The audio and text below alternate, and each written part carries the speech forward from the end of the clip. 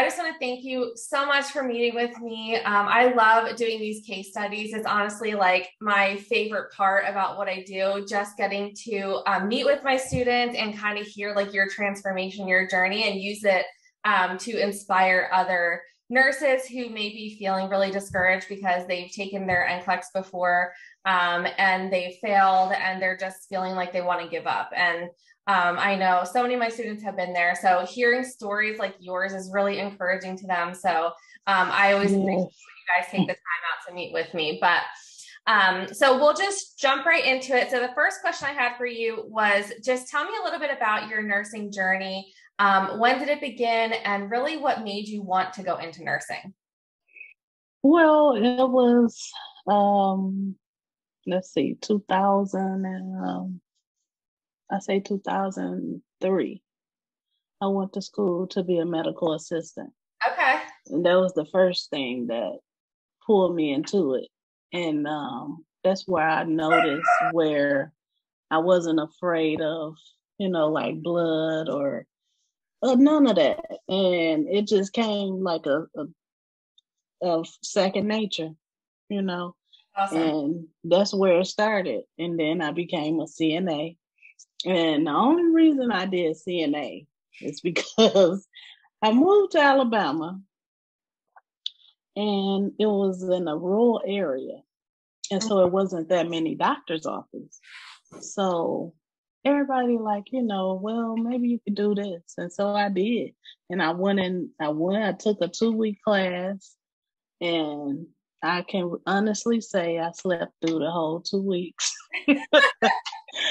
But I took the test and I passed with flying colors because I was a medical assistant and I wanted them to really teach me how to take care of an older person and how to, I guess change diapers or whatever, So I didn't know that.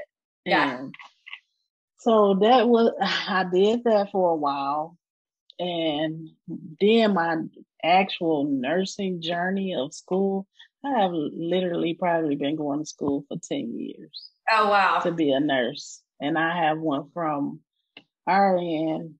I got into LPN program. I got sick with fibromyalgia. I didn't know why my body was hurting. And so wow. that kind of what made me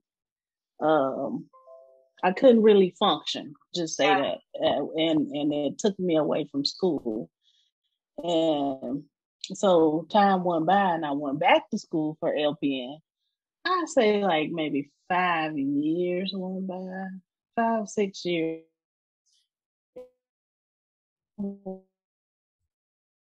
On there. And I went back finished this. And so it took me 3 times with the NCLEX though, but I passed it. That's right. So you passed your LPN NCLEX, your NCLEX PN. Yes. Okay. Mm-hmm. Yeah, that's so cool. I was actually a CNA myself too before I was a nurse. So that like evolution, like you said, healthcare just kind of sucks you in. Like once you start in one position, it's like if it's meant for you, like and then you just kind of gradually work your way up. So but that is difficult too, like, you being a CNA and having a little bit of healthcare knowledge, going through nursing school, then being diagnosed with a chronic illness like that. I mean, it's so difficult to be on the other end of it as the patient, but I think it makes you a better nurse. It makes you kind of appreciate what our patients go through and it helps you care for them better. So awesome. Well, so the next question I have for you is, how did you feel about going into your NCLEX the first time? So did you feel confident or were you feeling like you were going to fail the first time? The first time, I kind of felt like I wasn't going to pass. You did? I think I overstudied. Mm-hmm. I literally overstudied. And that was before I even got your program when I took it the first time. Mm-hmm. And I knew I had a feeling I was going to fail because I was so nervous. And like I said, I think I just overstudied everything. Yeah, I know. And people don't realize that is a thing. I mean, our brains can only hold so much information. So, and I think it's my test anxiety or my one study lesson in the introduction section. I talk about, setting break times and only studying for up to 60 minutes at a time. Because your brain can only hold so much information, and it is possible to try to cram too much information into your brain, and then it just kind of causes it to like fly out the window. And that test anxiety also is just such a huge barrier because the information's like stored deep in there. But if you have all this anxiety and all these racing thoughts in your head, you're not going to be able to focus on anything but the anxiety. So controlling that test anxiety is definitely important, especially, sitting for your NCLEX. So but that's not uncommon. I mean, most of my students, they go in and they don't feel confident. And one of the goals of my program is to make sure my students feel confident going in to take their NCLEX. And like I said, having those strategies to combat some of that test anxiety too. Okay, so we talked about this a little bit. So you've taken the NCLEX 3 times. It took you 3 times to pass. You passed on the 3rd time. So tell me about just in general. You don't have to name specific resources, but tell me about your experience with other NCLEX resources. Let me see. I did before I paid for yours. And I just tell it like, yeah. Okay. Okay.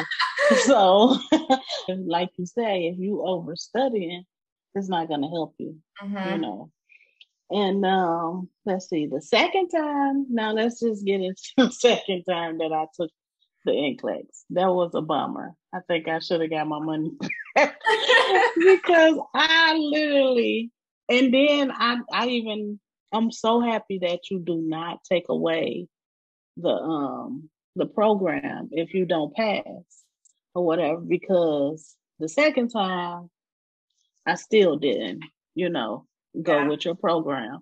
It took me the 3rd time. And the 3rd time when I was doing it, I paid more attention to what you were saying. But the second time why I say I should have got my money back, I stayed up all night studying the night before, and I had an 8 o'clock test, and I was so sleepy the next day. That's why I failed the second time. I know, and I say in my lesson, don't do that. I say the day before your test, do not study. Right. Yeah. Understandable. Yeah.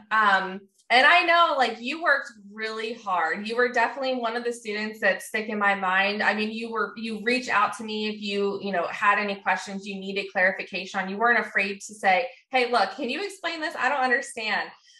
So, Right. I'm so appreciative of my students that use me as support because again, with my program, I don't want to just be a name and a program. I want to actually interact with my students and help and support them, which is a little different than a lot of those other programs out there. So I'm so happy that you decided to stick with it and keep grinding and keep working. And, in the end, it paid off. And you took your NCLEX PN, and my program, it can be tailored to both. It can be for NCLEX PN and NCLEX RN. So I think that is encouraging too, that other nurses, know that this program can be used for both RN and PN. So, right.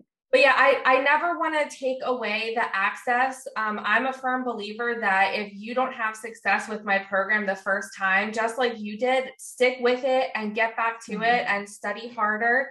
And I won't charge you anything extra for that. I'm a firm believer and I want you guys to succeed. That's the whole reason why I built this program. It was for you guys and it was to help you succeed. So if I charged you more to stay in the program, I mean, that would be doing a disservice to you guys. So I'm so glad that you took advantage of that and you really committed to it a second time and you were able to pass. So, and how did you feel like when you did pass, like when you saw that? I knew I passed that last time. You did? And it cut off. Yes, it cut off at 86. Just like you swinging around in the chair, right? Mm-hmm. I was at the test. I was at the computer. And I was just swinging around in the chair, and I was just so confident about it with each question. And it was like I either seen it before, studied it before, and it was just going, going, going. I'm Mhm. like, oh my God, this cannot be real. But I have heard other people say that, like these answers, I mean, these questions, this can't be real. But as I was going, I'm like, oh my God, this is just amazing. That is Because I awesome. know I was passing the test. That is so awesome. Oh, I love to Yes. hear that. That is so great. Yeah, and the thing is, like the NCLEX, I mean, it's different every time. Like the questions are always different. The Mm-hmm. types of questions that you get are different. I had a student tell me the other week she passed also, and she said, "You wouldn't believe it. I studied your calculations lesson so hard. I looked at all the PDFs. I didn't get not one single calculation question on I my." didn't either. I did not. The ones that I failed the first and the second time, I got math questions. My last one, no math questions. I know that's the hard thing. Like you just never know. And I try to cover as much as possible in my course, Mm-hmm. but there's just so much information. And that's what's so hard about it. Like you just have to know like the basic concepts about everything. And it's sometimes it's just the luck of the draw. You just don't know what you're going to get. So that's True. why I try to make it as detailed as possible and include like as much information as I could. So and then the last question is, what advice would you give to other aspiring nurses who may be feeling discouraged? Maybe they, were in your shoes and they're struggling to pass their NCLEX. What advice would you give them? Just don't give up. Mhm. Don't give up. And another thing I feel like what kind of hindered me was I was going to school during the pandemic. Mhm. Like we was 2 months into school and the pandemic hit and we had no clinical skills at all. Those clinical skills are very important.